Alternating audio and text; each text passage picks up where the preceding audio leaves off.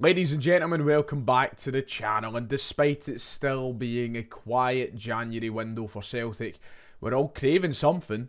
There's a couple of wee things we can talk about. Not much, nothing to get your hopes up about, but something to kind of tide us by for a wee bit. We're scraping the bottom of the barrel really, so let's do this.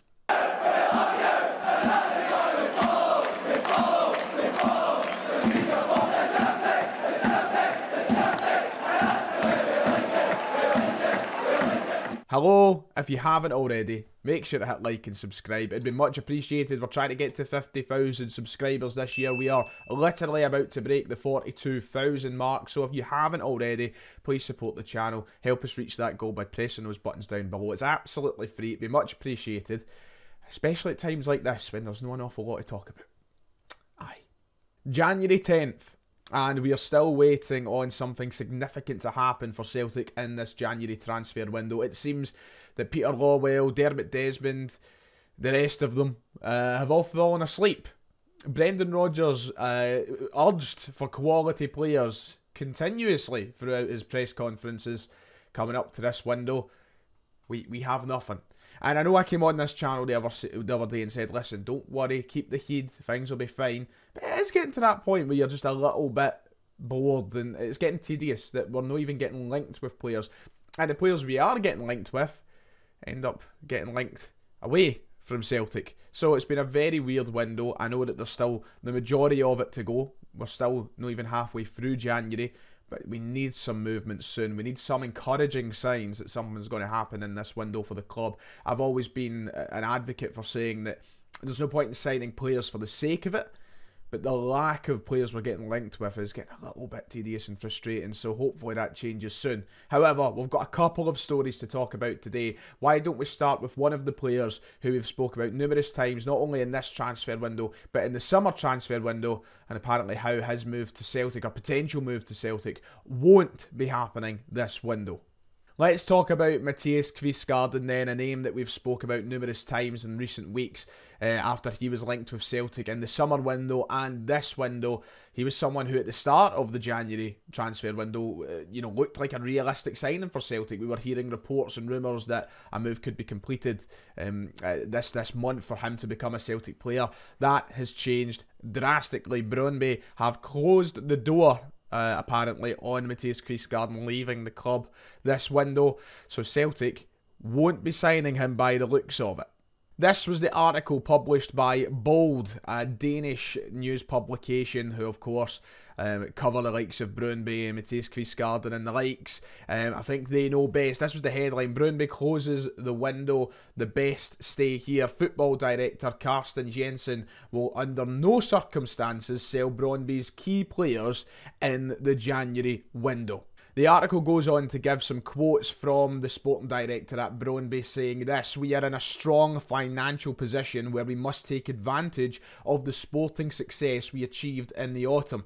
We have made the decision that we have entered a transfer window where we do not sell our best players. In other words, we're not going to sell out the opportunities we have created in the autumn in order to go all the way this season in the Super League." And then obviously that, considers the fact that Matthias Kvistgaarden is one of the club's best players. They have no intention whatsoever of selling him. This is another passage from the article by Bold saying, "The signal is thus clear and distinct. Neither Matthias Kvistgaarden nor Nikolai Vallis or any other Brøndby profiles will get a pass in the window." It looks as though they are staying. Brøndby have high expectations of themselves in this window, and even though he's been linked, Matthias Kvistgaarden of course has been linked with numerous sides including Celtic, including Schalke and a number of European outfits, they have absolutely no intention of letting him go for what seems like any price. They consider themselves in a strong financial position where they can hold on to these assets to try and guarantee them more success. They're probably aiming for success and getting to European football and maybe even further. They don't want to sell their best players. They're being very stubborn on it. And there's been no sort of retaliation from the players, it seems, either. There's been nothing to suggest that any of the players mentioned here, Matthias Kvistgaarden or the other Ian, who has no sort of significance to Celtic, they've not come out, they've not said they're unhappy with it, they want to leave the club, anything like that. It seems like they're pretty happy.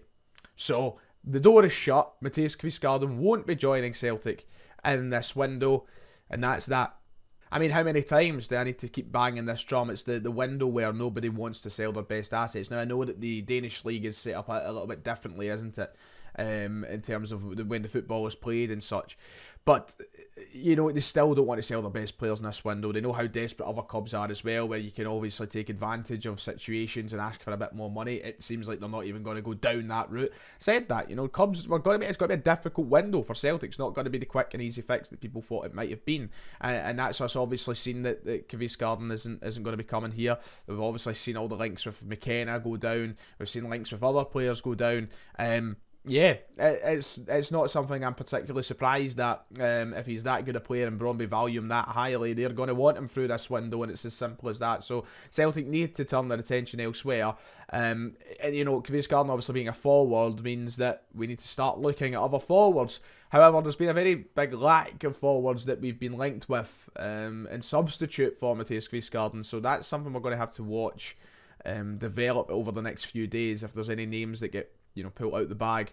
We have been linked with a winger, which we're going to come on to in a minute, but somebody has to come in. We don't have Kyogo's the only striker at the club, and that can't be the situation, I'm afraid. Now, a moment ago we mentioned a winger, and Celtic have been linked with a winger in the past couple of days, one that's been bubbling away quietly that I've not really spoke about in the channel because I wanted to see more of it before I spoke about it. You know, I thought it might have been quite pointless. However, there are talks of Nicholas Kuhn, currently playing for Rapid Vienna in Austria, being looked at by Celtic. The winger, the right winger, who is German, currently playing in Austria, a product of the RB Leipzig youth system, could be a Celtic target and could realistically be coming to Celtic now after a very weird turn of events, which made him look as though he'd be staying at Rapid Vienna, but now Rapid Vienna open to selling the player. Very strange one, but let's have a look at the comments. So this was in the article published by Football Scotland yesterday. This was yesterday morning. The headline was Nicholas Kuhn Celtic transfer may be green-lit as Rapid Vienna could be tempted into selling. Now, the original comments from the executives at Rapid Vienna were originally this: I assume that everyone will be with us in the second half of the season. I haven't heard anything to the contrary, saying that they weren't assuming they would lose any players. They thought everybody would be staying. They weren't open to selling, but then very quickly afterwards, I think it was less than 24 hours later, this was the comments from the same executives to Sky Sports. He said, every player has his price. If the offer is right, of course you have to deal with it.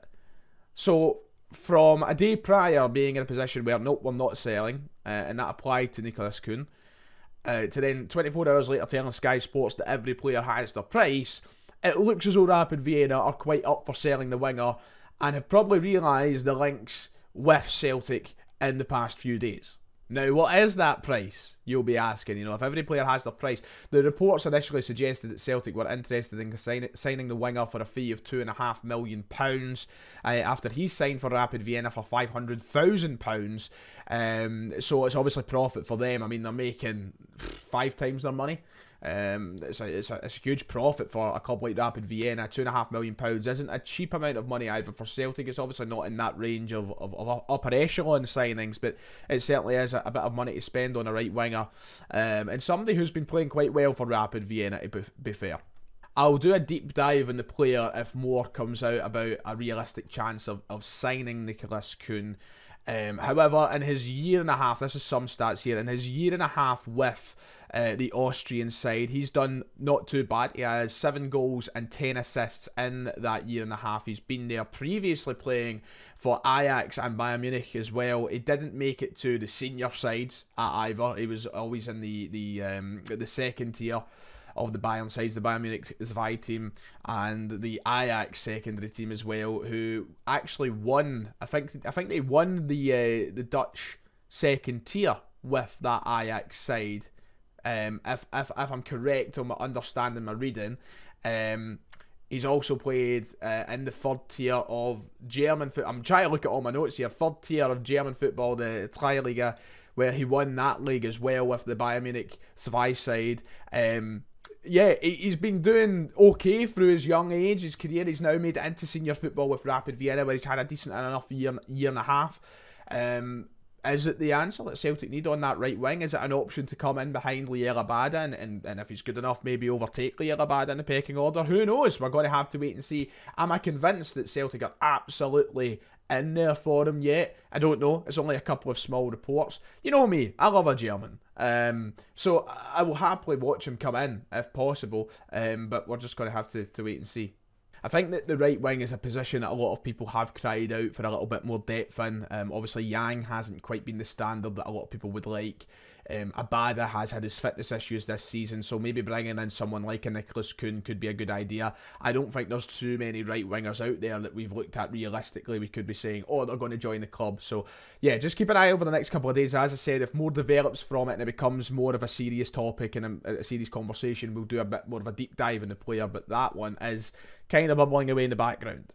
And a couple of minor stories to finish up. One in regards to Rocco Vata, who we discussed last night on our live stream. He looks as though he's edging ever closer to leaving the club. Anthony Joseph reported this update this morning that Celtic have granted Bologna permission to speak to Rocco Vata, who obviously want to pick him up on a pre-contract agreement at the end of the season. However, they're exploring looking to bring him in now, in the January window on a permanent basis. So Celtic might pick up a very small sum of money, but it looks as though Rocco Vata's Celtic career is pretty much done. It looks as though he's moving on. And finally, Celtic could be in for a little bit of a cash windfall in this January window should Jeremy Frimpong get his move to Arsenal. It looks as though Arsenal are ready to trigger his £34 million release clause. I think it's €40 million from Bayer Leverkusen, and bring him to the Premier League, which Celtic will make about €6 million from, if reports are to be believed. Of course, we were entitled to 30% of the profit made by Bayer Leverkusen, and they spent $11.5 million on him. I think it was the final price that they signed him from us, selling him for €40 million. Profit looks to be around €6 million. Celtic could be landing that should he complete his move to Arsenal in this window.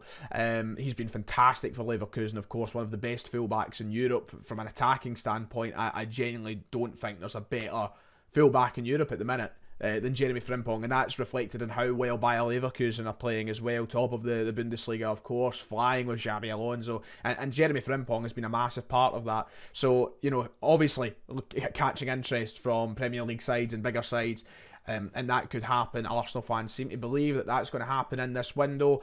Just going to have to wait and see. However, I mean, will we spend that money anytime soon? I don't know. So that's that for today's video then. That's your kind of brief transfer update that there is. No Matthias Kvistgaarden, potentially Nicholas Kuhn, Jeremy Frimpong's off to Arsenal, and Rocco Vata's away. There you go. Everything else that we've spoke about, or any other transfers that have been happening, ingoings or outgoings, there has been live streams, there has been previous videos. Make sure to check them out and you can keep up to date. But for me today, that's all. Like and subscribe if you enjoyed. Let me know your opinions in the comments below, and I'll see you all next time.